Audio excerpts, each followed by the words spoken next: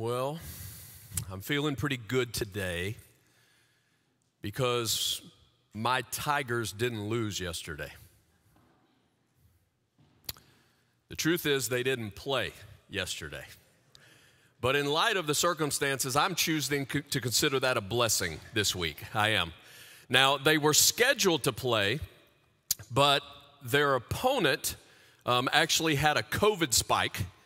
And so the game was postponed until a later date, all right? It's kind of like the Chiefs, right? The Chiefs were scheduled to play Thursday, again, due to some COVID issues. Now it is postponed until tomorrow at like 4 o'clock or something weird like that, right? Now, I'm saying that's just sports right now. And in fact, that's just life right now. Because we're all having to figure out how to just make the schedule. You try to schedule things, but then we're going to see what adjustments have to be made, and then we're just going to be flexible, right? Here's what I want to talk about today. There are some decisions in life, though, trying to decide what to do, trying to schedule this and that honestly, it feels like if you don't get it right the first time, there are kind of some big consequences associated with that. It feels like there are some things in life that if you have to make an adjustment later, it's just a bigger price that it feels like you have to pay. Now, I'm not talking about scheduling a ball game. I'm not talking about what's for dinner. I'm not talking about what movie are we going to watch. I'm talking about things like, some of you had to ask the question, like, should I go to college now? Or do something different? And I'm saying, come on, if you change that later, you can. But there's a part of you that just goes, man, time is precious and I don't want to waste my time with the wrong decision. What college should I go to? This one or this one, right? Should I get married? That's kind of a big one. And then who should I marry? When should we have kids? Where should we live? Should we buy this house or that house? Should I take this job or that job? When should I retire? It feels like there's a pressure attached to those kinds of decisions that have to be made. And then on top of that, there's the pressure of what other people think when you end up making that decision. It's like, what are my friends going to think when I tell them this is what I'm going to do? What are my parents going to think? What are my kids going to think? What's my spouse going to think? And then, for those of you who have chosen to follow Jesus, come on, what we said when we chose to follow him was, Jesus, you are the king of my life, and I want you making the decisions in my life. So here's what I'm telling you. I have observed that one of the most paralyzing questions for many people is this question: what is God's will for my life? What is God's will for my life? So we have a decision that needs to be made. Should I take this job or this job? And when that moment comes, we pick up the Bible and we start to read it right from cover to cover. We're searching for every text that has anything to say about a job.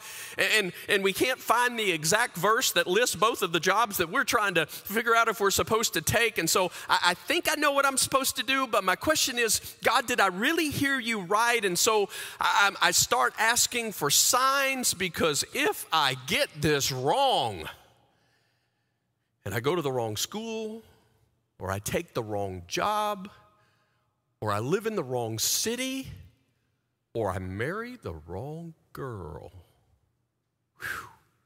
it feels heavy. Well, today, my mission is to hopefully help us with some of this as we look at one of the biggest decisions that is recorded in Scripture. I want to help you see how they made that and how it can help us. So, welcome. I'm glad you're here today. Really want to thank everybody for being a part of this. I want to welcome our folks who are online. Want to welcome all of our campuses. And specifically today, many of you know through this whole COVID thing, just sort of one by one, we have reopened gatherings at each campus. Well, today, just a special shout out to the Lewisburg campus because today is their first gathering back again together. So, woohoo, we're glad that everybody is gathering again. So this year, we've been reading through the Bible together, and I haven't said this in a while, but we call it being on the same page, right? Because literally, we're on the same page of Scripture as we're reading through it together. I want to invite you that even if you have not been a part of that up until now, I want to invite you to join us. If you go online, go to the website, click on sermons or podcasts, at the very top of that page, you will see a place where you can either download an app that will help you walk through this with us, or there's actually a place where you can print out the dated list of what we're reading each week. You say, well, I've missed all that's before it. Okay, maybe next year you can get the rest of it, but this is a great time for you to just pick it up and join in with us because we're at a place in the Bible where we are seeing God do some amazing, amazing stuff. All right, this week we saw Paul and Barnabas. They're sent out from the church at Antioch. It's what in Bible study is often called Paul's first missionary journey. And things like Paul walks into Lystra, he's telling them the good news about Jesus. They pick up a bunch of rocks and start throwing them at Paul to the point that literally they drag him out of the city. A lot of scholars think that maybe Paul is even dead at this point. The disciples gather around him. He gets back up and walks right back into the same city declaring the good news of Jesus. That's like something out of a movie, right? I'm hearing the Rocky theme in the background as Paul is walking back into Lystra. Crazy stories, man, of what God is doing. Well, Paul and Barnabas get about 500 miles away, and then they loop back to Antioch. And that's where I want to pick up our story today. Acts chapter 15, verse 1 reads this way. It says, certain people came down from Judea to Antioch and were teaching the believers, unless you are circumcised according to the custom taught by Moses, you cannot be saved. This brought Paul and Barnabas into sharp dispute and debate with them. Now here's the big deal about the decision that they got to make. It's a question of how can a person be right with God? What's required? And it's such a big deal that it says even among these believers, there is a sharp dispute that is taking place here. And they decide to call a meeting in Jerusalem, have the leaders gather, and let's figure out the answer to this decision that we have to make. So they gather. And in verse 5, we're going to pick it up. It says this. Then some of the believers who belonged to the party of the Pharisees stood up and said, the Gentiles must be circumcised and required to keep the law of Moses. Now, I'm going to explain it to you, but here's the equation that they're trying to figure out. Jesus plus what equals salvation? Okay, that's kind of a big deal. Jesus plus what makes a person right with God? They're saying, is it Jesus plus the law? And if it is Jesus plus the law, then which laws? Is it Jesus plus which rules do you have to keep? Now here's the background. You're dealing with a bunch of Jews who have grown up strictly obeying God's law. God gave them what we call the moral law. When you think about moral law, you think about the 10 commandments. So don't lie, don't steal, right? Don't commit murder, don't commit adultery, honor your parents. That's the moral law. But God also gave them what we sometimes refer to as ritual law. In other words, God gave his people, the Jews, some external commands, if you will, to distinguish them from the other peoples around them. Things like circumcision, and that's a whole conversation that we're not going to have today. Ceremonial washing, eat certain foods but not other foods. But here's what's happened. Now we got Gentiles, which means they're not Jews. They didn't grow up with this history of the law. And so these Gentiles are wanting to say, hey, we know God too. We can be right with God too. But the question is, do they have to keep the Jewish laws like God had told the Jews to, or not? Well, there's a big old conversation that happens. The Apostle Peter, for example, speaks, and one of the statements he makes is, why would we require them, the Gentiles, to do what we couldn't even do? And his point is, we didn't keep the law. And he helps them to understand that the point of the law was actually to make it clear, a part of its point, that none of us can keep the law. The law actually points us to the fact that we need Jesus. He's the only way. So more conversation happens, and eventually James makes this statement in verse 19. It is my judgment, therefore, that we should not make it difficult for the Gentiles who are turning to God. And I'm telling you, that is a great evaluation for our church and every church. It should be scary for any church to consider making it more difficult than God does for people to get to him. I'm going to say that again. It should be scary for us to consider making it more difficult than God does for people to get to him. So here's their decision, verse 28. It seemed good to the Holy Spirit and to us not to burden you with anything beyond the following requirements.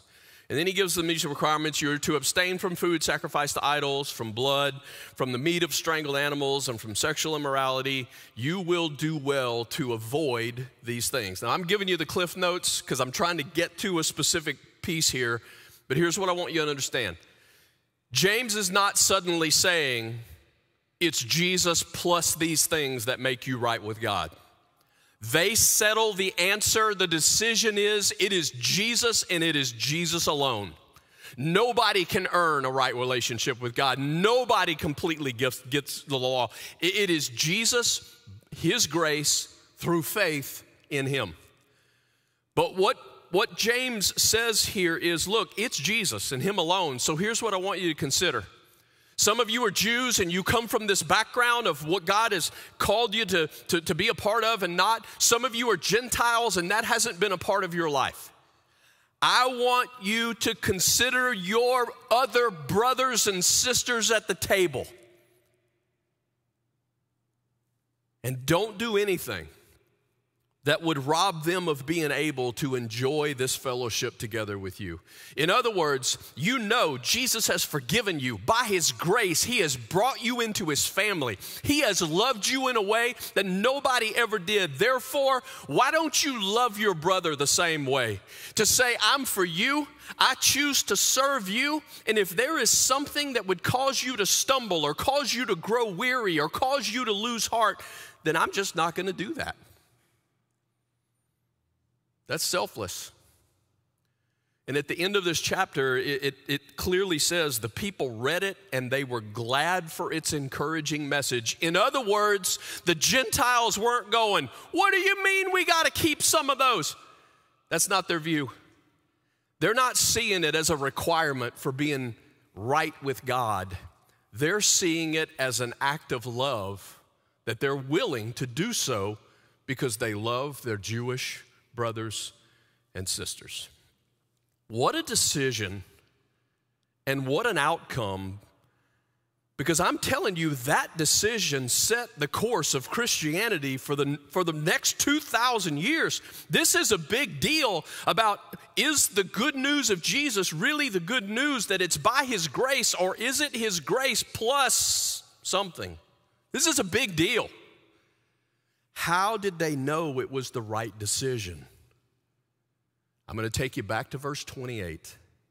I'm going to show you something that I think most of us just tend to gloss right by, right over. Verse 28, this is their response. It seemed good to the Holy Spirit and to us. That's what he says. It seemed good to the Holy Spirit and to us. How freeing does that sound? Like, I mean, no eating extra fortune cookies, right? Because you're hoping there's something in there that's going to give you some direction, right? No shaking the magic 8-ball. Remember those things, right? And it's like, shake it again if you don't get the answer you want, right? And you just keep shaking the magic 8-ball, or how many leaves are on the clover, or you're counting off 1 Mississippi, 2 Mississippi, 3 Mississippi, and when you get to 10 Mississippi, you open your eyes, and if the traffic light is green, it means yes, and if it's red, it means no as to whether or not you should date that girl. And you laugh, but I'm being pretty serious. We get weird when it comes to trying to make decisions that suddenly feels like they carry a lot of weight. And we want to know the right thing to do, but we don't know what to do. So today, I want us, in the time we got left, to look at this little phrase. How do you know if it's good to the Spirit? And how do you know if it's good to you? Because come on, I'm saying I don't know of a decision in the Bible that's bigger than that decision they had to make. Their answer is it's good to the Holy Spirit and to us. Hopefully, if we can learn this, we will stop losing our minds every time we have to make a decision that we feel is weighty. So when we talk about good to the Spirit, what we're really talking about here is what's God's will for my life. That's the same thing, all right? The question, what is God's will for my life? We're going, okay, what is good to the Spirit of God? I'm about to give you a handful of verses that I'm going to encourage you to write down. I'm going to encourage you to record them somehow. Get your phone out, right? Not too many times are they encouraging you to get your phone out in church. I encourage you to get your phone out in church because you got it out anyway. That way you don't have to text it in your pocket. You just go ahead, get your phone out, and go to notes and take a few notes. If you like pen and paper and old school, that's fine too. But I encourage you to write it down because look. At some point in your life, regardless of where you are with God right now, at some point in your life, you're going to face a decision that you feel so much pressure to get right, you're even going to be willing to ask God. And you're going to want to know what He actually thinks. I want to help you with that. So, here's the first text that I encourage you to write down. 2 Peter, chapter 3. Verse 9, 2 Peter chapter 3, verse 9, the Lord is not slow in keeping His promise, as some understand slowness. Instead, He is patient with you, not wanting. There are some translations that we read that literally translate it not willing. So, okay, this is God's will. What is God's will for my life? Not willing anyone to perish, but everyone to come to repentance. Repentance means to turn. And in this case, it means to turn to Jesus. And the word that I would encourage you to write down by this text is the word salvation. It's the word salvation. The Bible tells us clearly that being right with God is not about Jesus plus this. It's about repentance and faith in Jesus. It is a turning to Jesus and entrusting my life to Him. So here's what I want you to know. The first aspect of what this verse says is it is God's will. God desires, what He wants is for you to be connected to Him. But then to also understand when you do that it is also His desire that everyone is connected to Him. So here's what I want you to see. Whatever decision you need to make, this is one of those things that we know from Scripture. That decision, should I do this, should I do this, should I buy this, should I do this, that decision falls within the will of God that all would be connected to him. So here's how I want you to see this today. If I owned them, what I would actually have brought today were like guardrails. You know what guardrails are, like on the side of the road, right? They're by ditches or, places you got guardrails. I don't own any guardrails. I got these. So we're going to kind of use these to represent some guardrails today. They are barriers. They serve the point. And the point is, I want you to see the difference it makes when you make a decision within the framework, within the guardrails of what you know to be the will of God. So whatever decision I'm trying to make, one thing I know, God is always about people getting connected to him. So my question is, how does this thing that I want to know, I got a decision to make, and I'm saying, God, what do you want me to make? My decision is not bigger than the will of God in wanting people to be connected to him. My decision fits within this parameter of God's great desire for people to know him. Now, I'm not talking about bribing God with this. You say, what do you mean? Here's what it looks like. God, we really want this house. God, we really want this house. God, this house is so nice.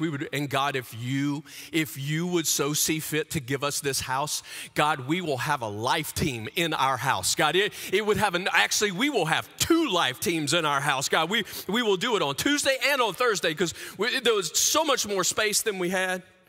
And God, I know that your heart is for people to be connected. Don't do that. He knows what you're doing. I'm not talking about bribing or trying to bribe God with those things. I'm talking about the reality that whatever the decision is, it falls within what God wants. And that fits within him wanting people to be connected. Okay? So everything I give you in these verses fit within those guardrails. For example, second one, Ephesians chapter 5, verse 17. Here's how it reads. Therefore, do not be foolish, but understand what the Lord's will is. That pretty clear? Do not get drunk on wine, which leads to debauchery. Instead, be filled with the Spirit. So if the first word with the first text was the word salvation, the word I would attach to this one as you're taking notes is Spirit-filled. Spirit-filled. What is God's will? That I be Spirit-filled is what he calls it. What does that mean? It's talking about God empowering your life. That God impacts the world through your life. Now here's what he's saying. Look, wine can impact your life. He gives the example, especially if you drink too much of it. If you drink too much wine, that wine has control of you. And it leads to a place that's not good. But he says, if you are instead filled up with the Spirit of God, and if God's Spirit controls your life, it's like the wind that fills the sails of a ship. It's what moves that ship forward with power in life. Now, you already belong to him. When you called out to him by grace through faith, you belong to him. But daily, this is saying, God, I'm depending on you. Daily, God, I'm leaning into you. God, decisions that have to be made, actions of my life, I want all that empowered by you. By the way, side note, you're reading through Acts right now. If you're reading together, the greatest evidence in the book of Acts of being filled with the Spirit of God is they are boldly proclaiming the good news of Jesus. That's the greatest evidence. People like Paul walk into Lystra. They throw rocks at him till they think he's dead. He gets back up, walks back into the same city, and declares the same good news. That is not human. That is supernatural, spirit-filled. I want you to see there is a difference of making a decision. Should I buy this? Should I buy this? Should I go here? Should I go here? Should it be? There's a difference in making that decision when you are making it within the guardrails of consistently saying, God, I'm dependent on you. God, I need to be empowered by you. God, I recognize it's you. Okay? Third, 1 Thessalonians chapter 4. 1 Thessalonians chapter 4, verse 3. This one's, it is God's will. Don't you love it when it's vague, right? Don't you love it when Scripture's vague? It's not vague. He goes, this is God's will that you should be sanctified, is the word that he used. And then he goes on to say that you should avoid sexual immorality. The word that I would attach to this text is the word sanctified. What does that mean? Sanctified is simply a word that refers to the process of Jesus making you to look more and more like him. It's sanctified. Working in your life that you will become more and more like him. It is to say, daily, here we go, daily, God, I want to walk within this framework that I am expecting today. God, I want you to make my heart more like yours. God, today I want you to shape my actions to be more like yours. God, I know that this, whatever the answer may be, this is an opportunity for you to work in my life that I will be more like you. Therefore, sexual sin? No. Because I'm realizing that's selfish. I could be hurting someone else too. That's not what the heart of the king that I serve looks like. That's not how he loves. He gives a gift like sex, but it is to be used within those guardrails. It becomes something very beautiful, something very powerful, but outside of those guardrails, no. My decision and what God wants is within that framework. Let's keep going. 1 Peter chapter 3. We got more. 1 Peter chapter 3, verse 15. But in your hearts, revere Christ as Lord. Always be prepared to give an answer to everyone who asks you to give the reason for the hope that you have, right? So we sing a song, right? Hope is alive, right? He says, I want you to be ready as you have opportunity, but we often forget the context of what he's saying here. Do this with gentleness and respect. Well, why would I have to do this with gentleness and respect? Keeping a clear conscience, so that those who speak maliciously against your good behavior in Christ may be ashamed of their slander. In other words, the reason you are speaking here is because people are attacking you. And this is where he makes it clear. For it's better, if it's God's will, to suffer for doing good than for doing evil.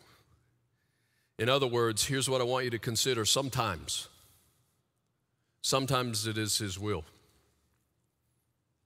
for suffering. Now I don't mean it's his will to make you suffer to pay a price. He suffered to pay your price. But sometimes in life, you find yourself in circumstances that you follow Jesus exactly how he calls you to follow. And you are called out of that. It is God's will that you suffer well. I say this often, and I hope you hear me. I don't know how people can read the Bible. and I kind of do. I don't know how people can read the whole Bible and walk away with a determination that if you follow Jesus, your whole life is going to just suddenly be perfect, easier, wealthier, healthier. I don't know how people actually read the whole Bible and walk away and going, if you trust Jesus, you're going to be healthier. If you trust Jesus, you're going to be wealthier. I don't know how they do that, because that's not what it says. It's not what it says. So when I'm making decisions, and I need to know this or that, most of the time when I'm making decisions, I'm admitting to you, what I really want is, God, can we make the decision here that makes my life most comfortable? God, can we make the decision here that brings the least amount of chaos or confusion? God, can we make a decision here that's healthier and wealthier and easier for me? And what we're reminded is that instead, when I'm trying to make a decision, a part of the guardrails, a part of what I need my mind and my heart to consider is that sometimes it is the will of God that there is suffering, but that He empowers us to suffer well, and that out of suffering well, His greatness can be seen, and sometimes even people get connected to Him by how you suffered through. My decision, what God wants, fits within that. One more. 1 Thessalonians chapter 5. 1 Thessalonians chapter 5. Rejoice always, pray continually, give thanks in all circumstances, for this is God's will for you in Christ Jesus. Well, I don't know what God's will is. Well, a part of His will is that those who belong to Him ought to be the most grateful people on the planet. The words I would attach to this one is saying thanks. Saying thanks. When you don't get something, do you recognize what you still have? Because that's the hard part. And it's like, I really want this. God, I need to make a decision. Should I have this? And what I really mean is I want this, and I'm trying to talk God into giving me this. If I don't get it, do I realize what I still have? That I may not be comfortable, but I have the Comforter. And my circumstances presently may not be peaceful, but I got the Prince of Peace. After an election, I may not trust the president, but I trust the King of Kings. I could lose the roof over my head, but nobody can take the place that's being prepared for me in heaven. My soul is secure, my hope is alive, and nothing can separate me from His love. When you learn to be thankful, saying thanks often, it affects your view of eternity. It suddenly makes everything so much bigger and broader than just my decision that needs to be made. No, my decision fits within what God's want. It fits within those guardrails. Now, here's where we go. 5 times I just showed you where the Bible clearly says God's will is. God's will is. Right? Acts chapter 15, it seemed good to the Holy Spirit and to us. He's going, this is what is good to Him. But here's where we go. Okay, Jeff, I just want to know who I'm supposed to marry. Okay, I get it. God wants people to be connected to Him, and He wants people looking more like Him, and right, He wants us to, sometimes we got to suffer well when we go, I just want to know if I'm supposed to buy this house or this house. In other words, most of us spend most of our time not with it seemed good to the Holy Spirit. We want to know what seems good to us. Like, I just want to know the answer. I just want to know the answer. And here's what I want to encourage you to see.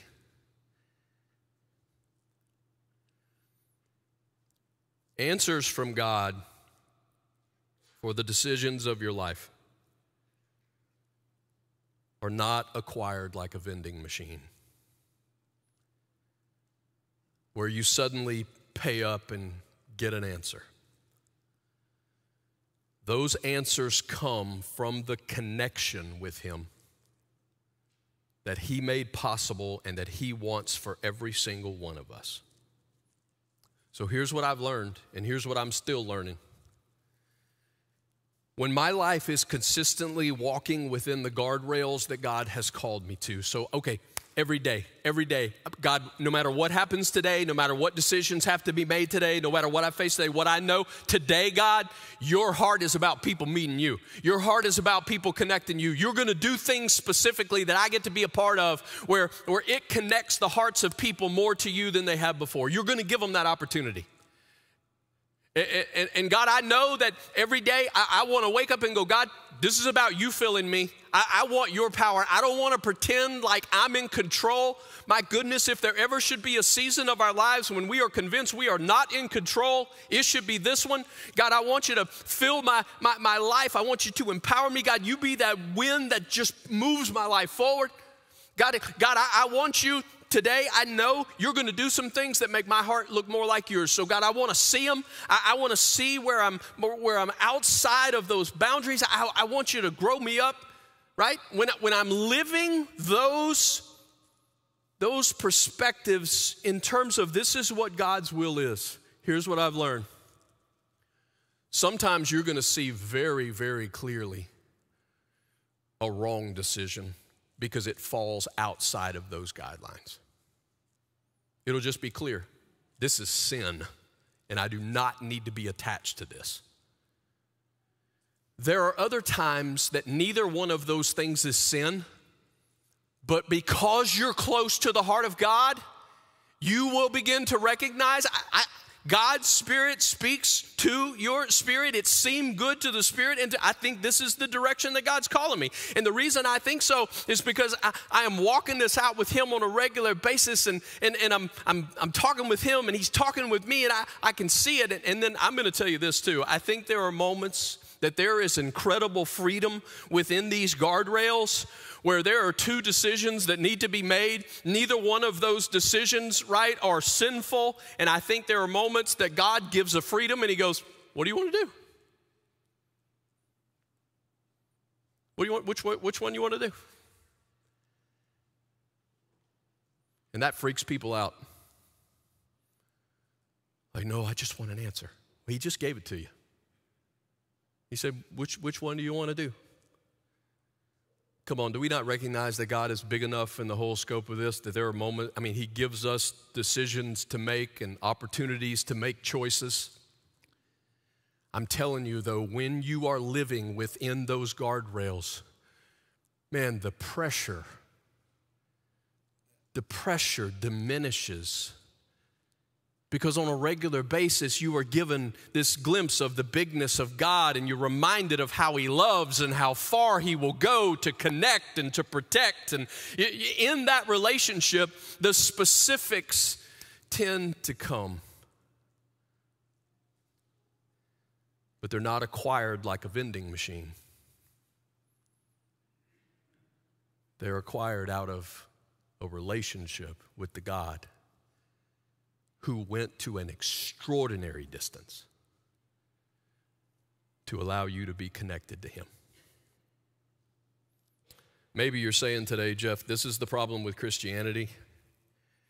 It's guardrails. It's barriers. This is why I don't say yes to Jesus, because it's all about what I cannot do, right? It's all about where I cannot choose. And I'm saying, I hear what you're saying, but I have come to realize when I am traveling where there are guardrails, let's say up a mountain, it's a good place for guardrails. The only reason that I will complain about the guardrails being there are because I do not perceive the cliff below.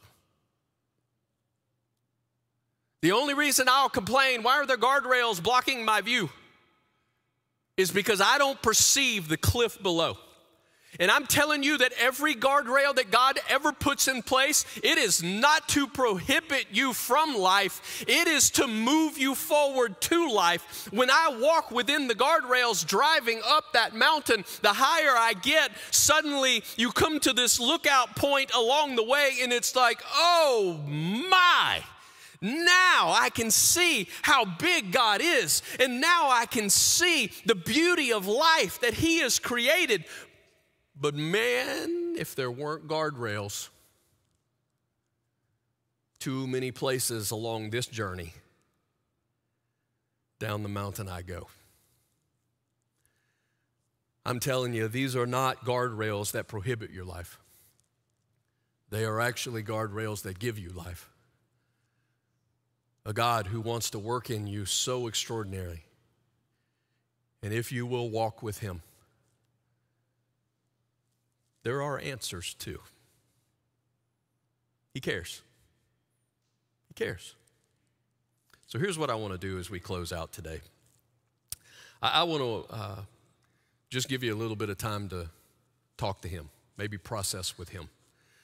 And so one more time, I'm going to encourage you to get your phone out if you haven't already, because I want you to jot some things down. I want you to, as we're going to call this praying, but your eyes can be open and you can be typing a little bit, because I'm going to throw some things in front of you. I'm actually going to run the list backwards that we just went through, and I want you to just maybe jot down a word or two that later you can go back to and continue this conversation with God.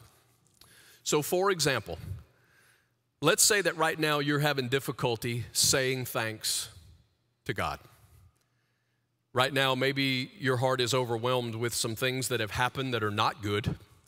And right now, most of your focus is on what is not good. Maybe even there's a bitterness that's grown up in your heart instead of gratitude. Here's where I just want you to start right now. As we bow before our God, I want you to just start typing, writing, whatever you got right now, just a few things that you're thankful for. This is no trick question. It could be as simple as, man, does it feel good outside today? A little cooler, change in the weather. The leaves are starting to change. Man, I love when God does that stuff. Thank Him for it. Maybe it's to thank Him for a close friend that you were reminded of this week, or you're thankful for your family, relationships in some way. I will encourage you right now, take a second, and I want you to just quickly jot down, let's say 5 things. Can you do that quick? 5 things. What comes to your mind that you're saying thanks to God?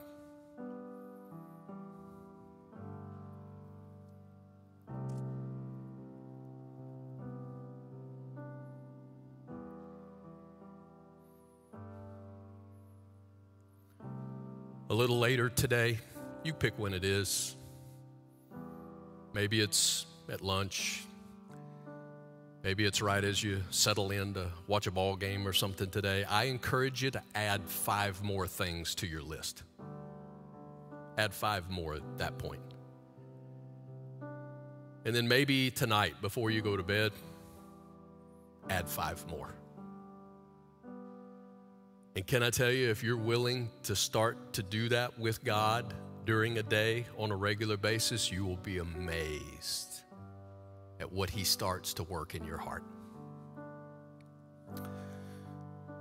Second, maybe some of you are going through some suffering right now, hard stuff, and suffering well becomes key if you're going to do what God wants you to do. Here's what I'm begging you to take God up on. Bring other people into that. If what you're going through, nobody else knows about, if what you're going through, you don't have some people with you who can help you battle, then I'm encouraging you to bring somebody into that. What is it that you're going through? I encourage you to write it down. What's the thing that just comes most to your heart? And then who could it be that you need to take a step in saying, hey, would you help pray for me? You can do that today. Those of you who are at campuses, there are campus pastors there at each place here that are willing to pray for you before you leave. If you're online, we encourage you to shoot us an email. What are you going through? What are you struggling with? Be honored to join with you in praying through that hardship right now. Or maybe it's somebody else that you trust. God says, bring them in. Third, what is it right now, an area of your life where you know you don't look like Jesus, but he wants you to? And you're pushing back against what he's trying to craft in you. I want to encourage you, this is between you and him. Take a minute, confess it to him, type it down, write it down, confess it to him, and ask him to help you to want to.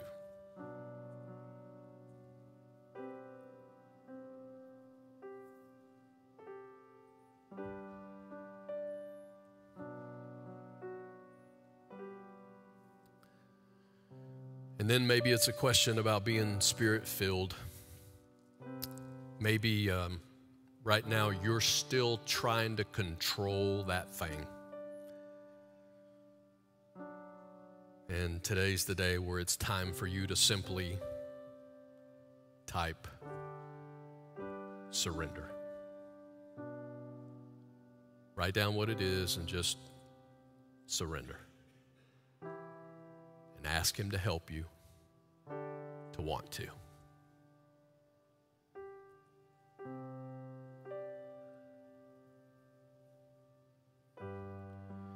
And speaking of surrender,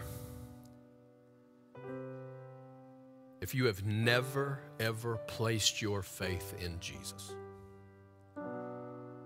and seen him save you from sin,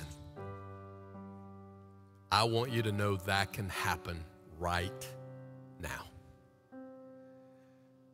That connection begins when you say, Jesus, I give you my life. Jesus, the best I know how, I want to make you king. I believe you died for me and you rose again. I ask you to save me, and I want to follow you. Listen, it's not about magic words. It's about your heart that calls out to him and surrenders and believes. I want to encourage you that if you take that step today, whether at one of our campuses or online, I want to encourage you to let somebody know. Somebody that you know follows Jesus, I'd be honored. You let me know. I would love to just, to even this week, to just be praying for you. But you need to let somebody know, because we don't walk this alone. God, I thank you. I thank you for a design that once we really get a glimpse of how this works, God, you don't let us settle for anything less than you. I'm grateful, God, this is not like a vending machine. I'm grateful that this is not about how much can we pay in order to get our answers. God, I'm grateful that the only way is you. So God, I pray for your people. God, I pray that you would give us a wisdom to begin to walk each day within those guardrails of seeing how you see life, how you see this world. God, that out of there, we find the answers that we look for. God, out of that place in our heart, God, we begin to sense the direction of your Spirit, your guidance. God, I ask that you would grow our relationships to such a place that we know your voice. And thank you for not allowing us to settle for anything else. Thank you for life in you. May we know your will in our lives. In the name of Jesus, I pray. Amen.